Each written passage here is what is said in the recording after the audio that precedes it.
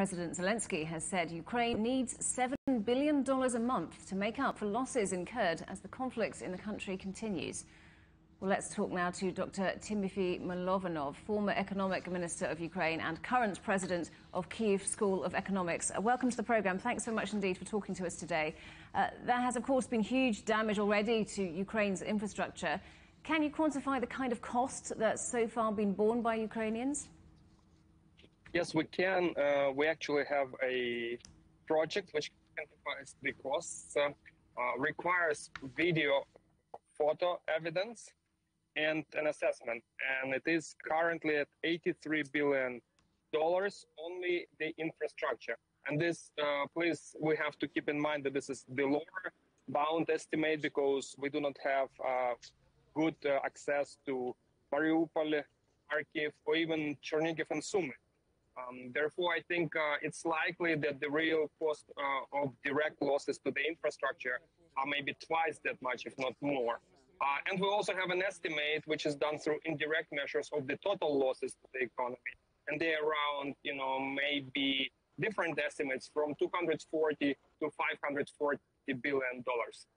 So when you're talking about infrastructure, you're talking about things like roads and hospitals and so on. What about the cost of losing less tangible things like crops, for example? How significant is that? Yes, it's pretty significant. It's not lost yet because we have about 5 million tons of wheat, grain, and we have 10, maybe 16 even million tons of corn. And they're currently basically sitting in different storage facilities in Ukraine. Some of it is being exported to through the western border, but because Russia is blockading Odessa ports and has destroyed Mariupol ports, it's really forcing, the countries which are, which rely on this food to, have food security problems. And this is North Africa and Middle East. And when it comes to ultimately making good the damage and rebuilding, do you envisage needing a reconstruction program, a bit like the one we saw after World War II, the Marshall Plan that helped to rebuild Europe? Correct.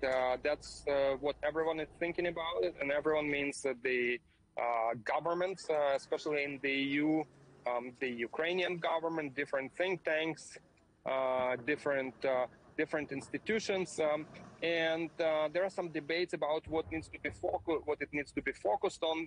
But I think people miss one simple point, that the war risk is not going to disappear. It's not going to be like in Germany when the war was over and there was new government and the winners imposed the reconstruction projects without any fear that the war will come back. With Russia, I think it's going to be different. We will have to reconstruct, rebuild as the war will continue to go on, maybe not at the same intensity. To make it precise or concrete, right now we need to reconstruct or rebuild Bucha, we need to rebuild Borodyanka, we need to rebuild Brovary, and that's happening now. The reconstruction has started. And a cost we haven't talked about perhaps would be the cost incurred by people leaving. Do you think there'll be enough people to make rebuilding happen as you would like? Excellent question. We have been running panel survey analysis, sociological analysis among people who left Ukraine during the refugee crisis caused by the war.